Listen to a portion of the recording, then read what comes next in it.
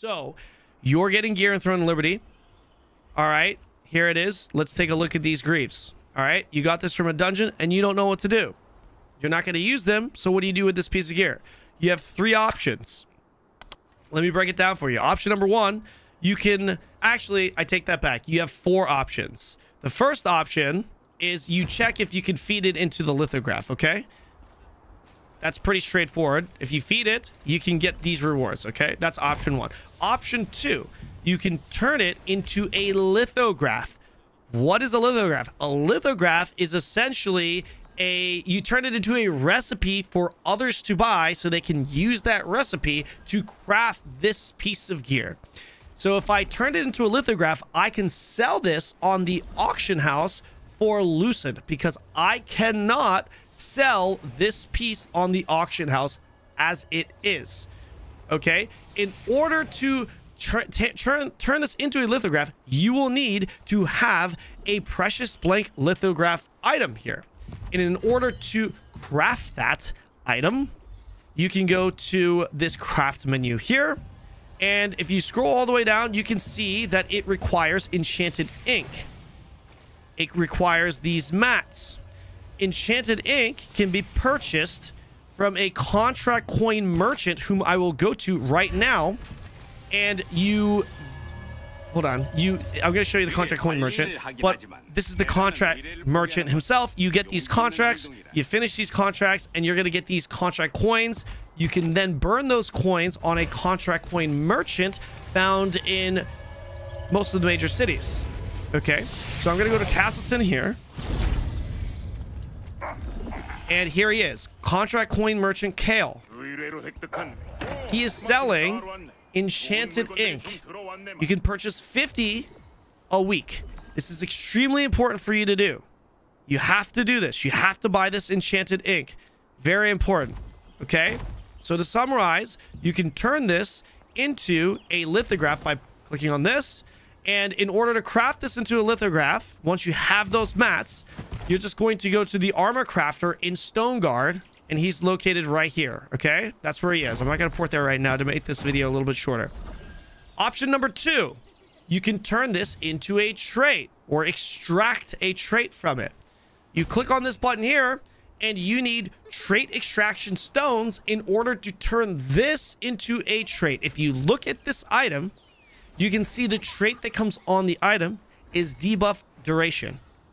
If I extract this trait, I now have a debuff duration minus 1.5%.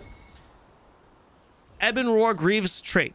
Okay, I'm not going to go into what you can use these traits for. That's a different video. I have that. All right.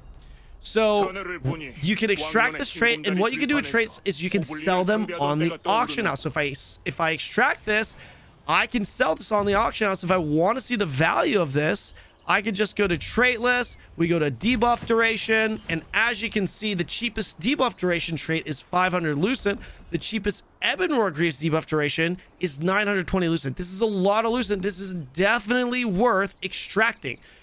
If the item that you're extracting maybe isn't of value, and this also applies to if you turned it into a lithograph, if the amount of Lucent you're getting for the extraction is too cheap, then I would not recommend extracting it. Okay, that leads us to the next thing you could do it with. But before we go to that, let me just tell you where you get these trait extraction stones.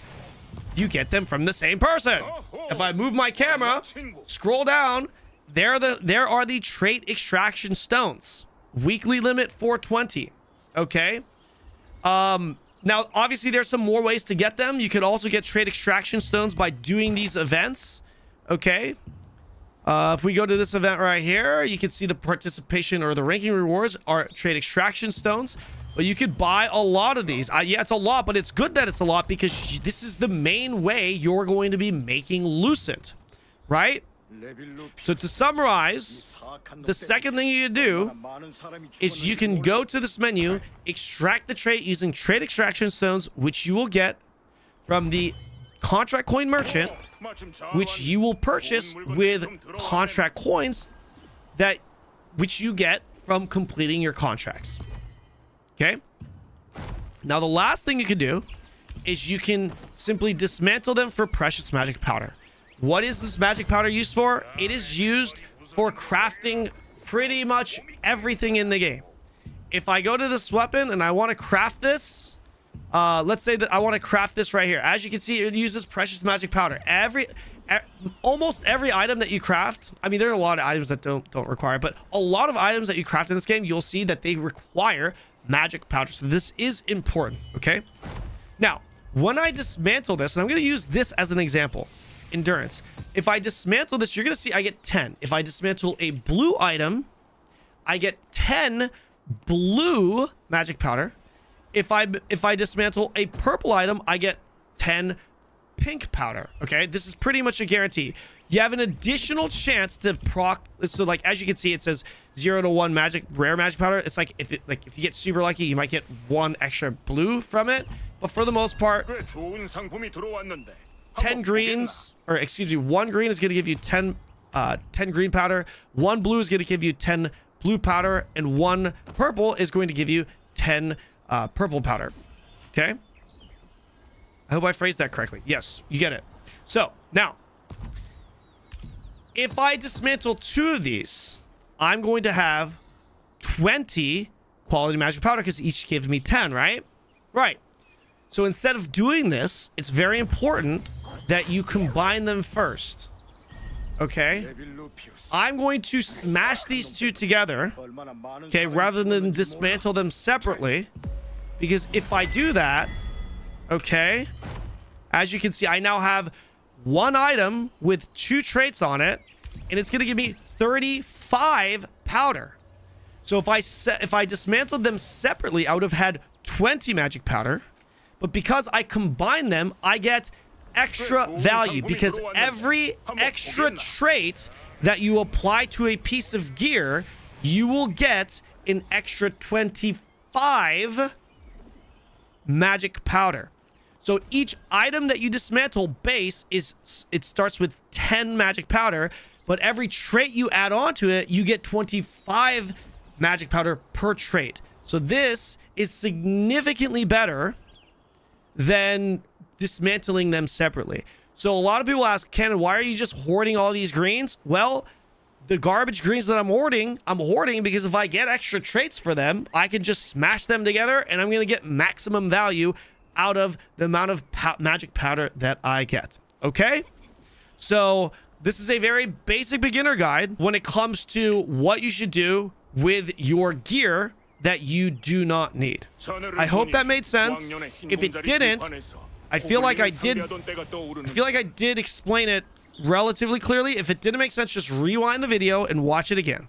Okay?